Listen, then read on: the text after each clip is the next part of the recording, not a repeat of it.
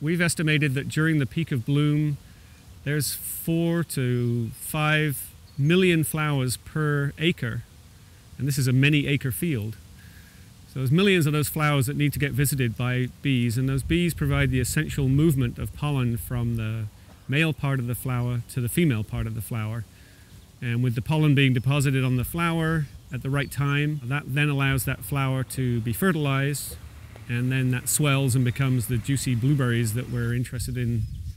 harvesting and eating in the summer and beyond. But in Michigan, it's extremely important that we have pollination in blueberries, in apples, in cherries, and almost all the tree fruit crops require it. Without that kind of level of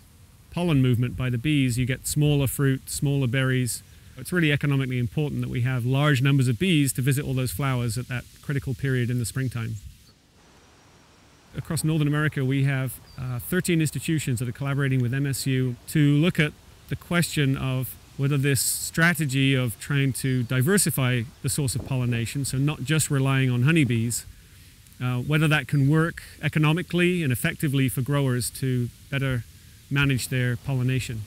One aspect of this grant is that we need to know how many bees are visiting flowers in a set period of time, in a set area. And with that, we can then extrapolate to look at how much pollination activity is in each field based on how many hives were brought here, what the landscape is around the field, and also how the farm is managed. And we're able to then look at how much of the pollination is being done by honeybees versus these other native bees. There's 3 treatments on every bush that we're doing this yield assessment on. One of them is that the flowers were counted before they opened, and then we put a bag over them, so they will never get visited by a bee, and we'll get to see how many of the flowers turned into fruit and how big those fruit are if there's no pollination. The second treatment is open to pollinators, and so during the period of bloom, bees were able to visit it, and that's how much pollination the bees provided. And then this third treatment, where we use the toothbrush and the brush to put the pollen on,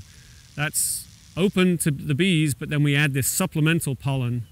to get as much pollination as we possibly can, and then we'll be able to compare those 3 treatments and see what we're getting and what we could get if we improve pollination. And thinking about how all of that fits together, what's the most economical and effective strategy for farmers in these different crops across the country to adopt, with the goal of trying to get reliable pollination every season to give the growers the best chance of getting good yields.